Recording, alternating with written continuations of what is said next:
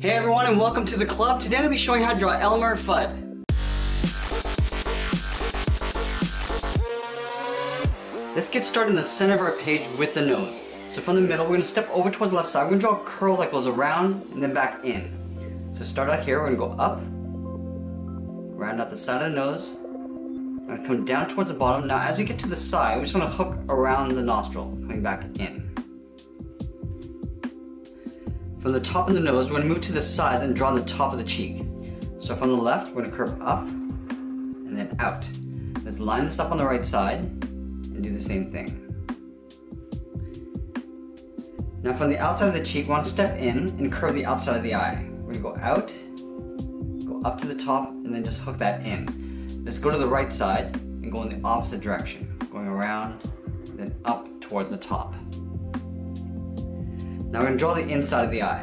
From the top of the eye, we're going to step down, curve in, round out the eye, and then pull that back out on top of the cheek.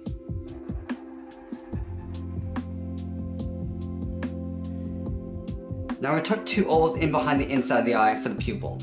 Starting on the inside edge of the left eye, curve up, round out the eye, and then pull that down toward the top of the cheek. Line this up on the right, and do the same thing. Now we're going to fill the pupils in black.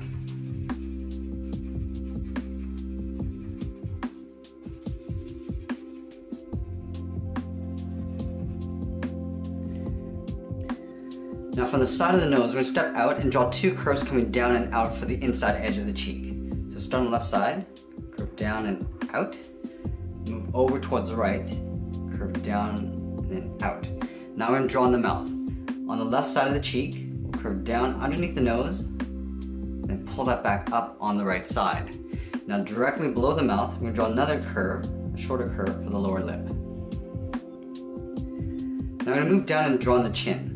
On the left side, I'm going to curve down in the middle, and then back up on the right. Now let's go back up and draw on the cheeks. From the edge of the eye, we're going to step out, round out the cheek. Now I'm just going to pull that in behind the chin. Let's do the same thing on the right side. Curving around, rounding out the cheek, and then in behind the chin. Now I'm going to go back to the left and draw on the top of the head. So from this cheek, we want to bump out the side of the head, come up in the middle. I'm going to bring this back down on the right, and then in on top of the cheek. Let's add in the ears. On the side of the head, we're going to curve around, and then in behind the cheek. Line this up on the right, and do the same thing. Now from the top of the cheek, I just want to draw a short curve going up and then out on both sides. Let's add in the brim of the hat. Directly above the left eye, I'm going to curve up and then back down on the right. Now I'm going to curl this around and then up towards the top of the head. We're blend it to a curve going up on both sides. Now in the center, we're going to step up and draw another curve from left to right. Now let's add in the eyebrows. Directly above the left eye, we're going to curve out and then down along the side. The same thing on the right. We're going to continue working up with the hat. So starting on the side of the head, I'm going to curve out. I'm just going to pull that in. Just line this up on the right side, curve out, and then pull that back in. Now I'm going to go back to the left side. We're going to round out the side of the hat. Go out and up. Now from here, we're going to curve across and then down. We're going to flop the hat over on the right side. Going up. I'm just going to pull that down a little bit lower on the right side. Now I'm going to curve this down and in behind this curve on the right side. Let's add the trim of the hat. Starting from this line, I'm going to curve out and back in. Do the same thing on the right side. Now back on the left side, I just want to follow the same curve of the hat, going all the way up towards the top. We're going to step in on the right, curve across, and then up. Now we're going to add the knot along the top of the head. Starting from the center, I'm going to curve out and up, go back to the center, and do the same thing on the right side. Now we're going to curve out and then down towards the top of the hat. Now I just want to trace this out along the top and side.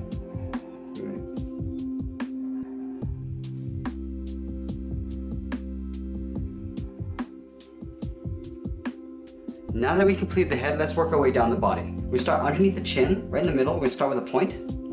From this point, I'm going to curve up and out towards the left. Go back to the center, we'll curve up and out towards the right. Now let's draw in the collar.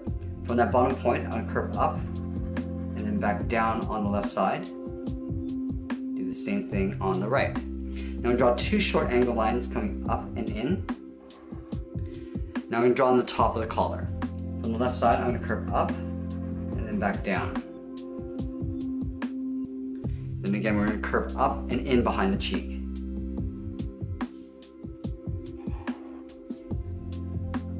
Now we're going to step down and draw the side of the body. Underneath the collar on the left, we're going to step down, curve out, and then in towards the hip. So line this up with the right side.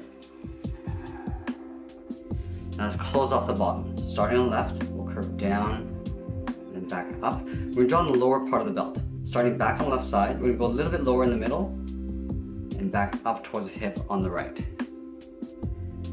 Now from the hips, we're going to draw two short lines coming out and then down. Now we want to connect these 2 points with another curve, but we're going to leave a gap in the center. Curve down in the middle, step over, continue that curve up towards the right. Now from here we want to come up and in towards the center point, like an upside down V. Now in the middle, we're going to step down, draw a curve from left to right, going up and back down. Now we're going to draw the inside edge of the leg. Leaving a gap in the center, go to the left side, curve out and down towards the left heel, move over towards the right, and do the same thing. Let's round out the bottom of the feet. From the heel, we'll curve down and then back up towards the toe. We'll do that on both sides. Now back on the left side, we're going to draw on the top of the foot. From the toe, we'll curve up. Now I'm going to bend this back down. Let's do the same thing on the right. Curving up towards the top of the foot, and then down. Now from the end of this line, we're going to step up, curve down and up towards the inside of the leg. Now we're going to move back up and draw on the side of the leg. From this point, we're going to step in, curve out, round out the leg, and then pull that in towards the top of the foot.